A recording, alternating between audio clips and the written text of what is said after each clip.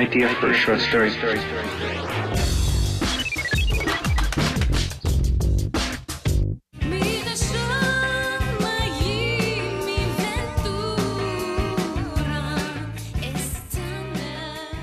Ladino, the language of the songs which make up Sara Aroeste's music, was the language of the Mediterranean Jews whose forefathers were expelled from Spain in 1492. Generations of traditions were passed on in that language, but did not arrive intact to the 21st century. Unfortunately, it's sort of like a typical immigrant story for a lot of people, I think.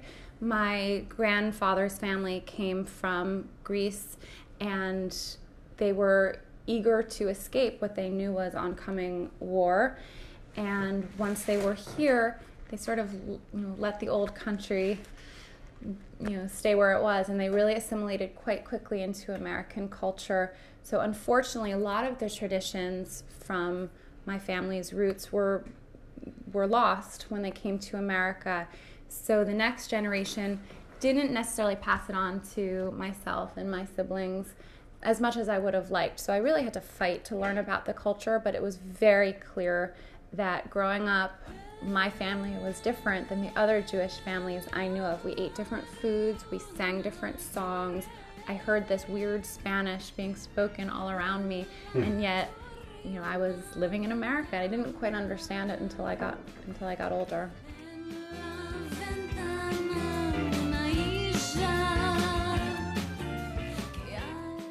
So how did you start on the music business? You didn't turn at first to Ladino, you turned towards what? I actually trained as an opera singer. I thought I was going to be an opera singer until about 10 years ago, actually. I was schooled in Western classical music, on the piano, on the violin, and also vocally. And at one point in my career, I found myself in Israel singing, and I had the great fortune to meet a wonderful opera coach who happened to share the same Sephardic background as myself, and he started teaching me the classical Ladino songs, and I fell in love. And when I returned back to America to give opera recitals, in each of my opera recitals I had a little section of Ladino music, and without fail, after every single performance, members of the audience would come up to me and tell me that the Ladino portion was their favorite part of the concert. Explain this. Explain this. Why is it? Is it because the material itself is so good, or is it just because you connected to it so well? I assume it was probably both, but the music is beautiful, and not enough people have ever heard of it. The songs are funny, they're emotional, they're tender.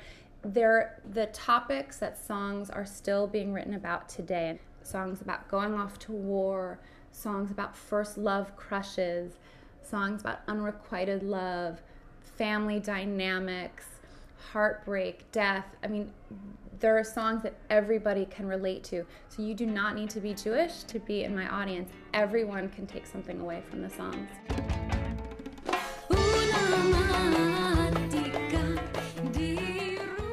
Now, when you perform your Ladino material, you rock it up. I rock it up. How come? Well, it was actually very purposeful.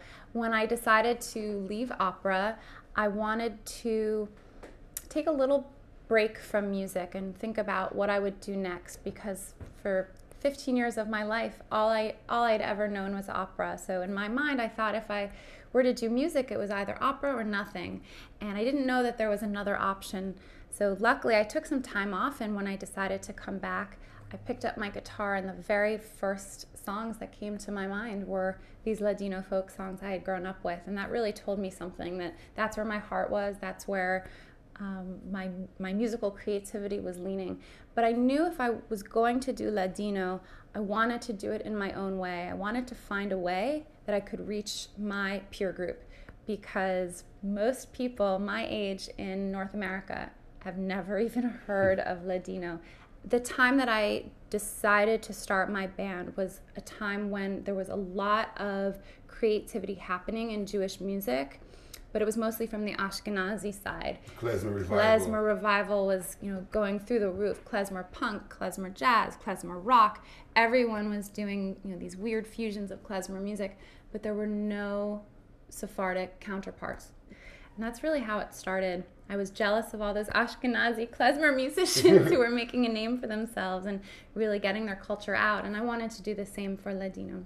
There is a bit of a Ladino revival going on right now. Luckily, yeah, now there is. It's taken a couple of years, but it's happening. And it's not just with Ladino, it's also with, say, a wider definition of Sephardic culture in general. But with Ladino, I'm happy to say that there are several Ladino musicians now in America. There are definitely people in Israel and Turkey and Greece now. It's being taught in 2 universities here in the States. It's being taught in universities abroad as well now. I think there is a renewed interest, and I always laugh when I go on the internet now.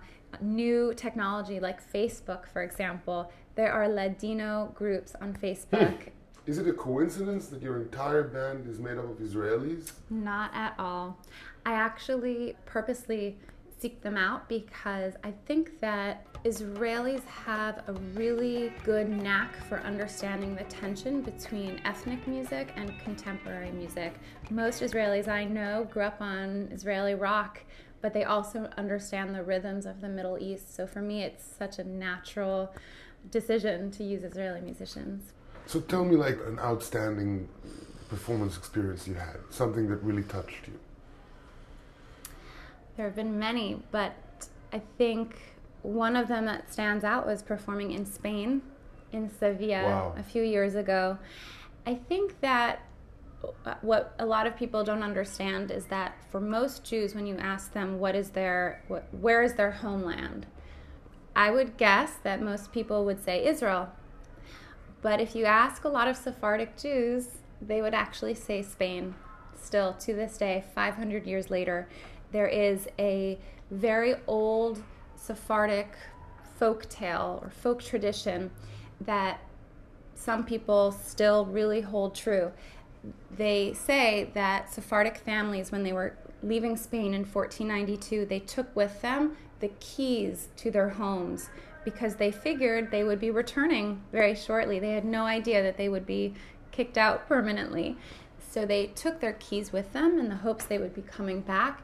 And 500 years later, a lot of families claim that they still have these keys passed down from generation to generation. So there really is this hope, this longing that one day we will return to Spain. And for me... Do you long for this? I do love Spain. I'm not sure if I would choose to live there now.